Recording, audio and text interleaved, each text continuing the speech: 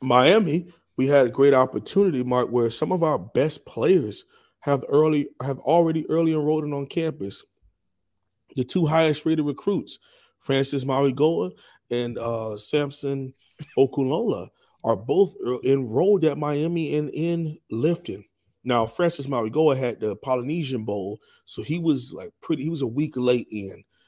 But of course, he's one of the best players, so he was able to catch on, right? But he's on campus, enrolled, ready to go as of Monday because the Polynesian Bowl was this past week over in the homeland of Hawaii. You also have Reuben Bain, a big-time edge rusher / defensive lineman from Miami Central, four-star recruit. He's on campus. Jaden Wayne, edge rusher, one of my favorite recruits in this upcoming cycle. He's also on campus. Riley Williams, tight end, number 4 tight end in the country, just outside the 247 top 100. He's also enrolled. So the top 5 that I just spit out to you are all close to the line of scrimmage, one of the places that Miami must make big changes here. And as you can see, Mark has gotten fancy with the computer and learned how to put it up for me, so I don't have to keep going tab to tab. Okay, scroll down for me, please, Mark. Because we talked about those 5. Okay. One more down because I need to get the next 5 in there. And can you see him? I can't see what you can see because I'm working. Oh, okay. Another. So scroll a little bit lower. Right there. Okay. Can you go up a little bit?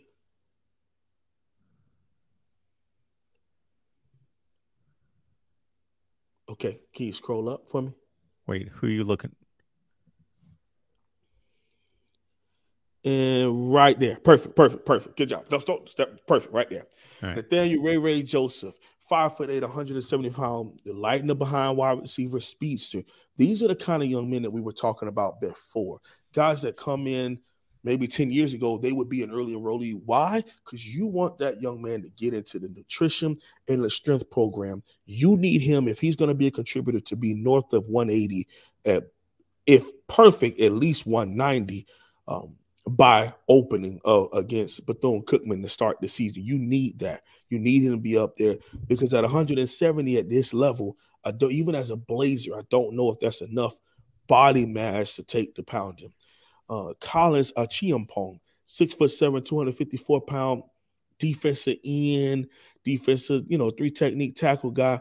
This is a project player. Another guy who used to, we had Ufambu Kumalu, was a similar young man that came in, played for Miami about 8 years ago.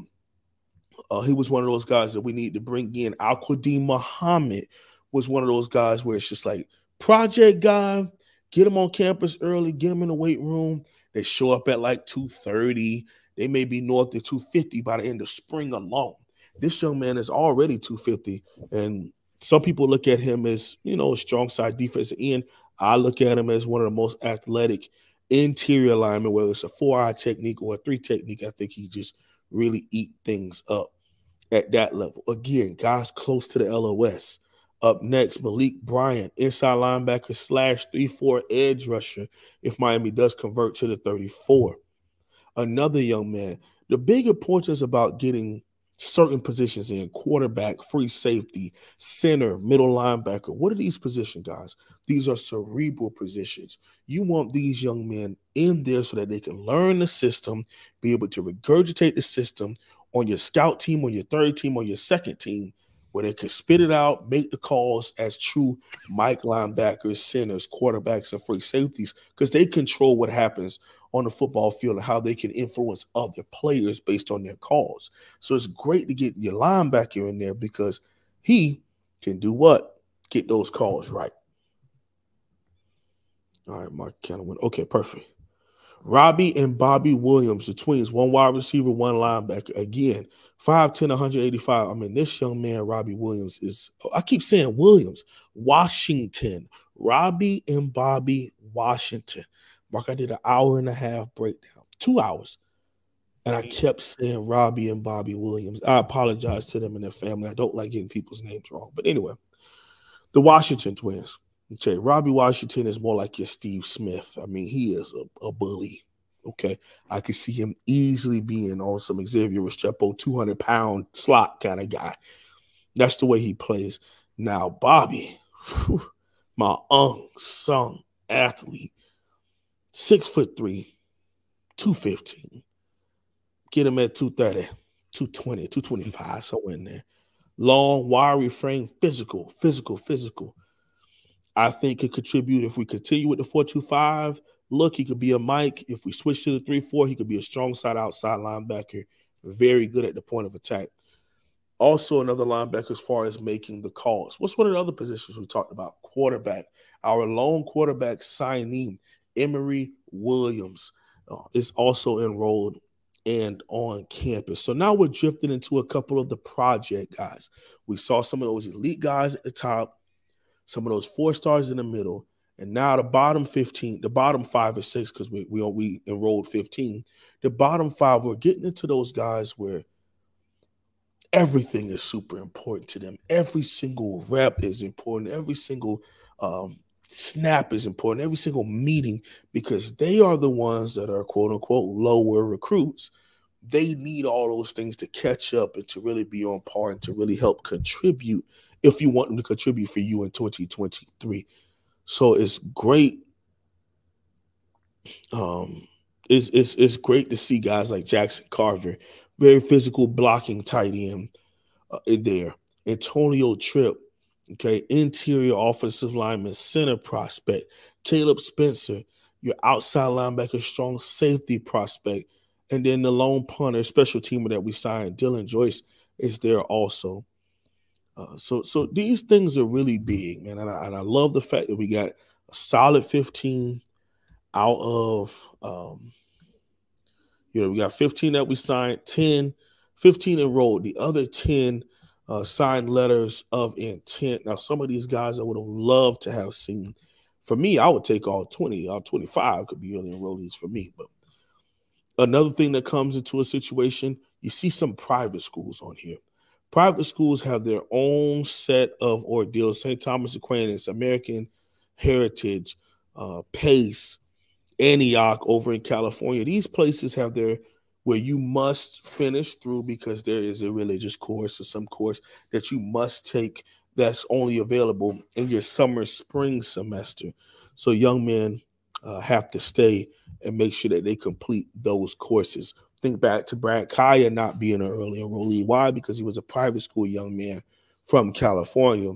They didn't allow him to early enrollee. Sam Bruce, God bless him, bless his soul, from St. Thomas Aquinas, did not get a chance to early enrollee because he played at St. Thomas Aquinas. Michael Irvin II.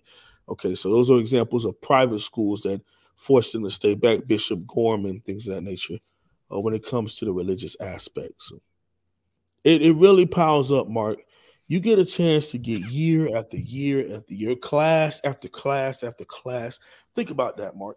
That's an extra 6 months of lifting, weight training, learning the scheme, nutrition that you get a head start on. And if you start do that with your best players over and over and over and over and over years down the line, that's what some of these St. Thomas, Georgia, Bama, where they just got guys that are redshirt freshmen that you're seeing out there, and there's no big drop off. You see, Georgia puts their second team out here, of guys, and then, whoa, man, he's 19. You sure? It's because these young men get a chance to get into these programs. They get to lift. They get to play with confidence because they know that they have been prepared. And early enrollment is something that really helps with that. Yeah, 15 is a really good number. I'm just going to throw Bama in there. And let's see what we got. Again, I think that for these top programs that that the numbers used to be a lot more than everybody else. But you know what Bama's number is? 24 early enrollees. They got 24 early enrollees? 24. That's beautiful. They only have 4. That's how you do it. Signed letters of intent left. That's how you do it. Wow. You get them in, but the other thing is you can't just create scholarships out of thin air. So they're putting so many people into the NFL or early enroll in early entries to the NFL draft that now they have open spots.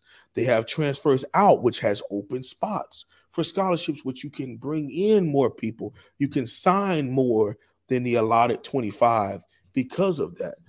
So I mean, they have a great system, and if you were to look back, I don't know if it will allow you to see, but maybe class of 2022, they probably still had 20 early enrollees then too. They probably had 20 early enrollees in 21. Yeah. That's how it is done. Yeah, Georgia's got 18.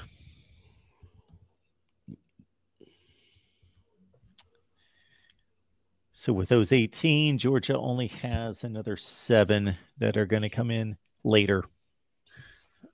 Mm-hmm.